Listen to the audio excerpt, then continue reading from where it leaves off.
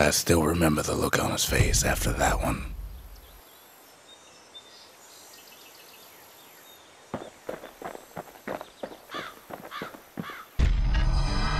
The old world's finished, but the new world's just getting started.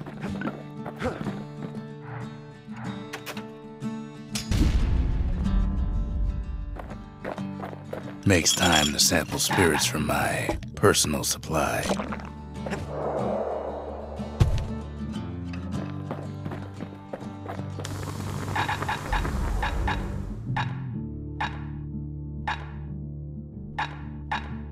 With a good length of meat-gut, that bow's like new again. Turns out those old bones still have some spark in them.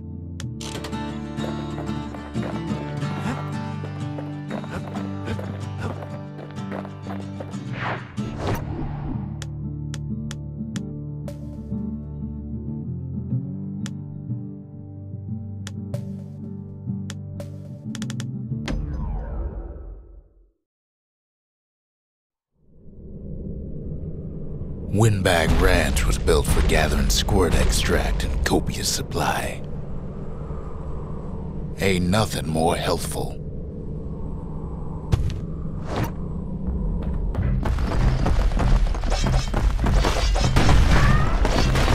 Some folks showed up to make a fast buck with nothing but a knife.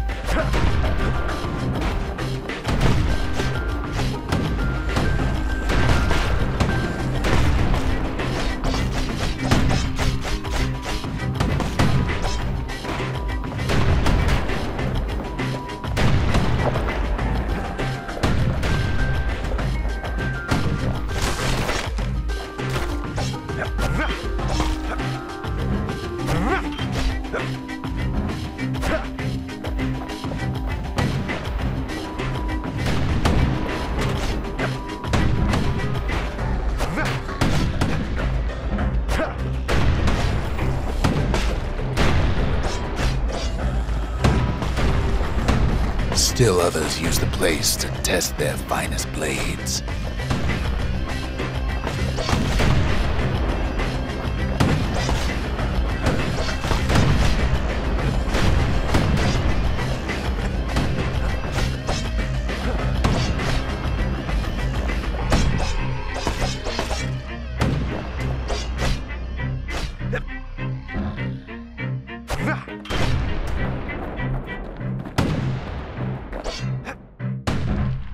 Slippery little devils.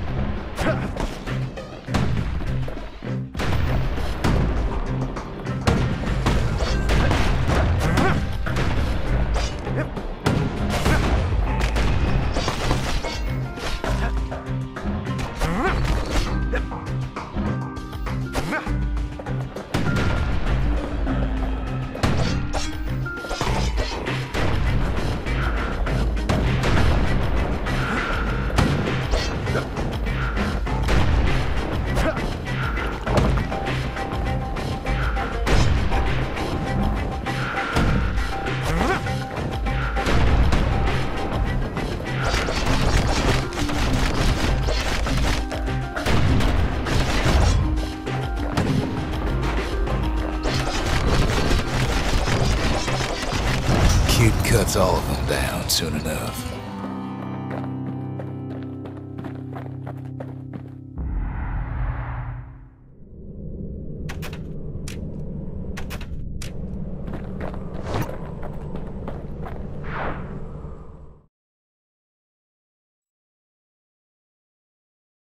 Kid comes back from Windbag Ranch, smelling good and ripe.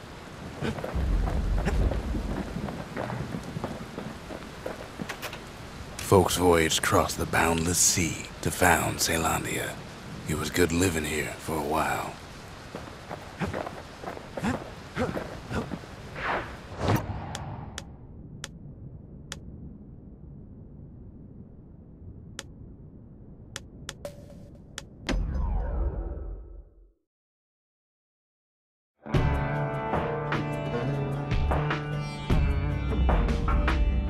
Couples used to walk the sundown path. Kid ain't here for pleasure, though.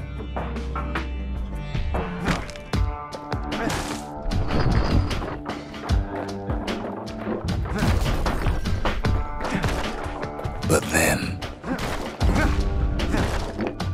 somebody gets to the core before the kid.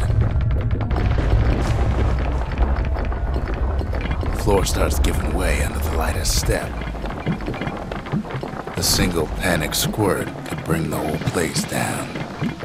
So could a reckless kid, for that matter. Fragments of the old world rain from the sky.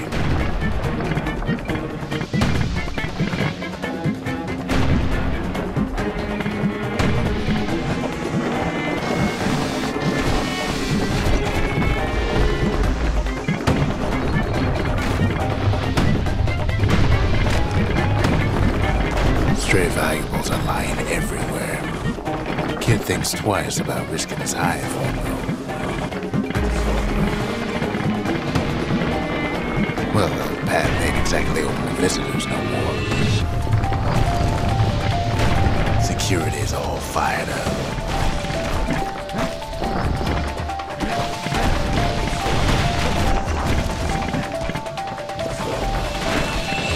Quick and careful's the only way to go.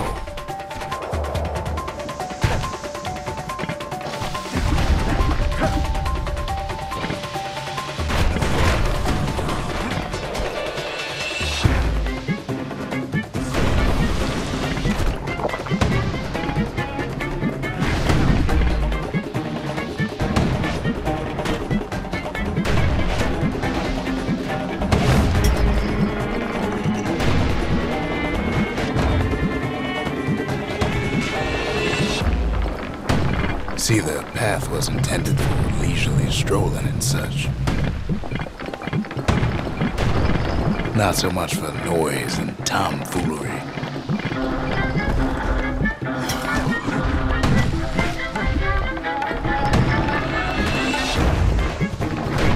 Sky bridges link the path together. One of them bridges whips the kid along. Air travel always was an iffy proposition. But Calamity changed everything, even where the wind blows.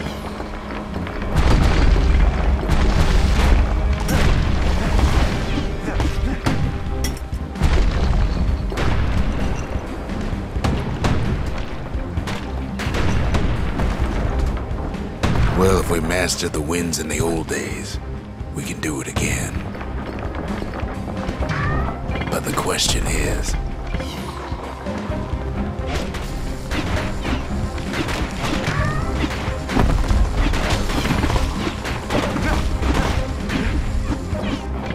who else could have taken the core?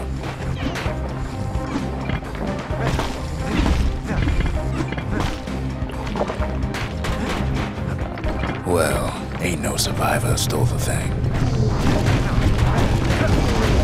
Scumbag ate it by mistake. Tough break.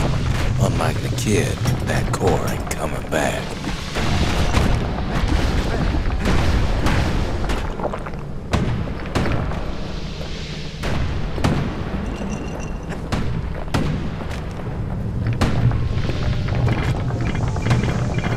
No, they used to ship live munitions down the path.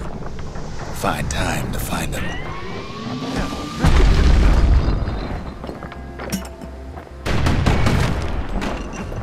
He's wise to toss those things plenty far away. Even gas fellas need some shut-eye from time to time. They get real cranky when you wake them up.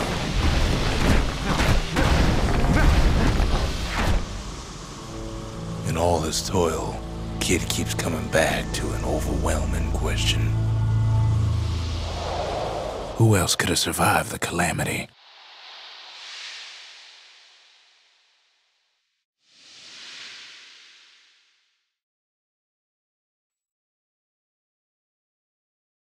So he didn't find the core that time, but that ain't about to stop us.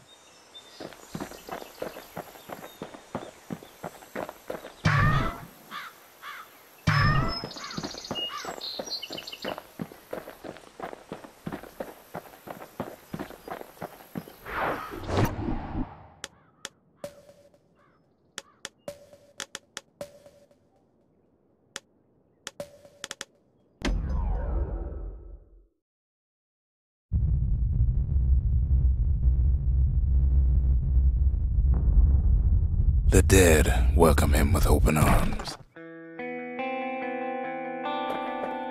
The calamity took everybody after all. Kid sees it plain, frozen faces all around.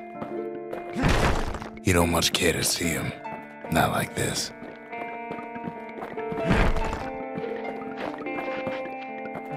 These folks never saw the calamity coming, but someone did.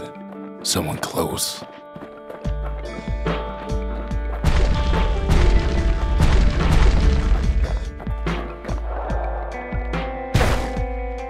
It was someone like him.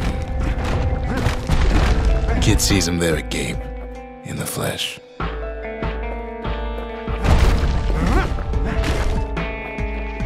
It's a snag or two trying to get to him.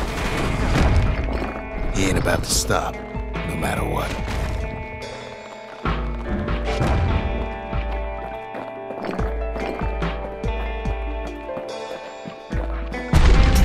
He's got so many questions after all.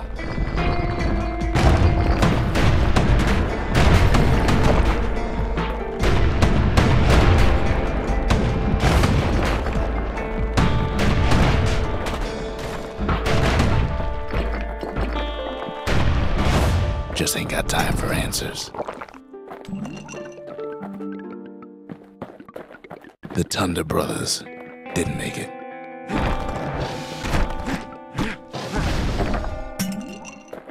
They never saw what it was like beyond the walls. Nordy, the bird boy, didn't make it.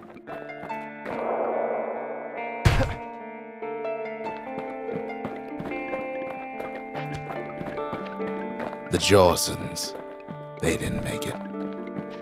Grady Sr., Grady Jr., they didn't make it. But him, he survived. Kid finds proof enough that man ain't from around here.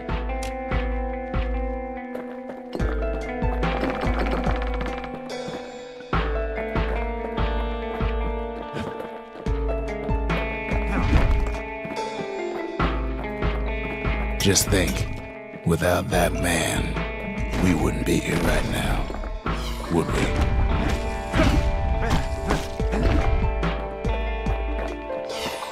The core survives as well.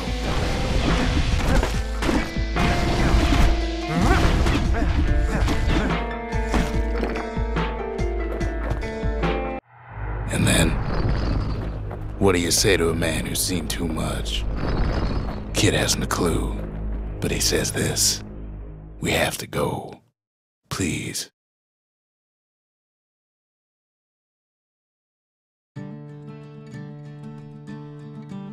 He's a proper gentleman, that man. His name is Zolf.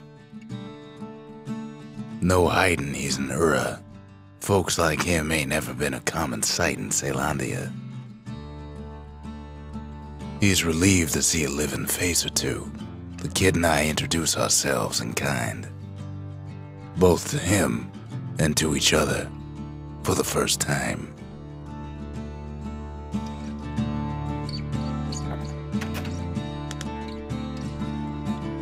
For Zolf, Caelondia was like a second home.